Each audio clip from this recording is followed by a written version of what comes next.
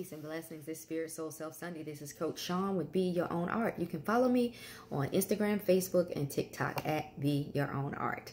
Just want to come to you briefly just to offer a little bit of inspiration and motivation because I myself, and I'm pretty sure everyone can relate, I have had lately quite a bit of why me moments, and I connect why me to darkness. Okay, so we got why me darkness over here. I have chosen to reset and refocus and see the beauty, see the blessings, see the lessons, even in the midst of storms. While dealing with, not even touching the surface of grief, dealing with loss, taking care of a parent with dementia. And I'm not here to say, oh, pity party. Because remember, why me is darkness. And me and darkness, we don't connect. We don't do well. Darkness for me is stress, anxiety, depression, bad old habits.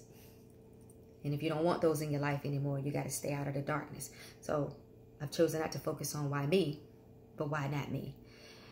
And I've been blessed to be able to do a lot of self-reflecting and see the beauty and the lessons and the blessings in the midst of storms.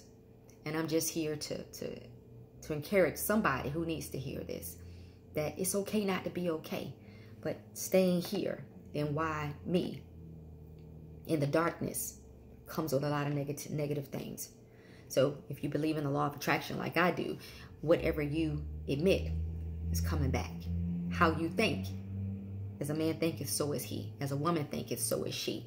So if you stay in why me mode, instead of seeing the blessings and what is the objective, what is the purpose behind that storm, what is the positivity that you can capture out of it, what changes have taken place because of those storms.